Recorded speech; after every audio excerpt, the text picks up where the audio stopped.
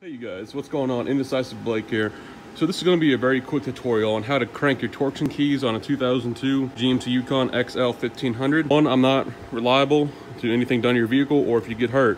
If you don't trust yourself doing this, get a certified technician or get one of your buddies or your father, whoever knows how to do something like this. You need the front end of the vehicle to be fully unsupported. Now as you guys can see, I've got a jack stand with the jack just in case my jack decides to collapse. You guys can see I can spin the tire freely, and I've got two jack stands. But what you're doing basically is when you're cranking the torsion keys, when you raise the front of the suspension, it actually lowers the control arm. Because what you're doing is, let's say this 18mm socket is the upper control arm. Now if you're cranking the keys up, basically what the control arm is going to do, now let's say this is stock ride height down here if it has a rake to it. Now when you're cranking those keys, everything's going to move up. Then the back of this control arm has to go somewhere. So what a lot of people have a problem is they run into these bump stops down in here. So in turn, what you have to do is either just level it out enough so you still have enough travel for your upper control arms and not to bottom out on the droop stops, or you can actually get a full lift kit or just buy a body lift if you're looking to run bigger tires. Now these are stock 265 70/17. What you need is you need a 18mm socket. It doesn't have to be a deep well, a ratchet, an extension, or if you have a big half-inch breaker bar. And make sure you do this with the suspension unloaded. I don't know how many times I can say that. I've seen so many videos on YouTube where actually people will crank these with the suspension still loaded. You can snap a bolt off, you can shear a key in half, you can actually shear a lock. So basically what you want to do is take your ratchet on tightening, just put it on there and crank it to your desired height. Now if you crank it a little bit and you still have a good bit of thread showing on both sides and you take the vehicle for a ride, keep in mind the suspension is going to droop down. It's going to settle where it wants. So you might have to crank one side uneven to the other to get fully leveled.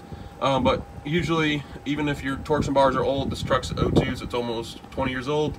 Some torsion bars can be old, they can be worn out. So keep that in mind. So if one side sits a little bit lower, that could be the torsion bars are just, you know, they're tired, they're a little worn out, or the key could be warped, whatever the case may be. But as you guys can see, I got both of my keys. I'll get it to focus in here. Both my keys are maxed out, which is okay usually to max out stock keys because it won't touch the bump stops. Usually when you max the stock keys out, it's more than plenty, if not a little bit more, to get the truck leveled. But while it's down here, I'm just going to max both sides, and then I'm going to go ahead and get cleaned up. Then we'll head to the alignment shop and see what the damage is. Okay, you guys, so I know some people are going to be wondering about alignment. What does it affect? How much was it? So I wanted to touch base on this real quick. You guys want to pay attention more to this measurement. So this will be before I crank the keys. And we'll go over here to this new one from the day. You guys can see where the red is. This was after I cranked the keys.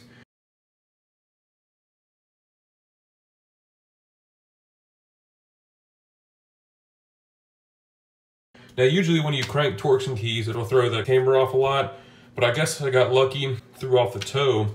It doesn't pull. I don't have any weird braking issues. It doesn't pull left to right. It doesn't ride any stiffer. Keep in mind, my truck also does have the air ride suspension, so it also does give a nicer ride if you just have like the conventional shocks front and rear. All right, you guys, so it's later today. Went to the alignment shop, got the truck aligned. Both keys on both sides are maxed out. Now these are stock keys and stock torsion bolts. I'll get the camera to focus in down here. You guys can see still got plenty of travel on these droop stops. Other than that, kind of stand back. Like I said, these are stock tire size. Kind of give you an idea how it sits. This is probably the most level parking lot I have, close to where I'm recording this. So the truck might have a little rake to the front, but as far as I can tell, it's basically fully level. Go to the passenger side. There's the passenger side for you. So it kind of slopes, if you look, the ground kind of slopes like this a little bit for water, the retained water. Other than that, it's not bad.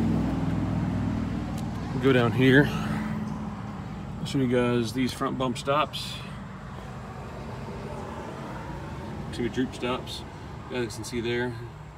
Plenty of room. Not even touching the droop stops. So basically meaning that I don't need to get shock extenders because the droop is not enough for the suspension to basically max out the front shocks, because basically you have like 4 inches of travel with the stock shocks.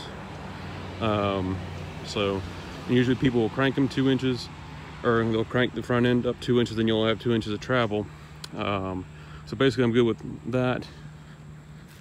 Now as far as the keys go, I'll see if I can try to show you guys this underneath, but get the camera to focus. So there's the passenger side key. You guys can see that. Where you guys? So here's the driver's side. Get the camera up there to focus in for you. You guys can see basically that key is maxed out with the adjustment on these adjustments. So technically the truck has no more adjustment, and there should be plenty enough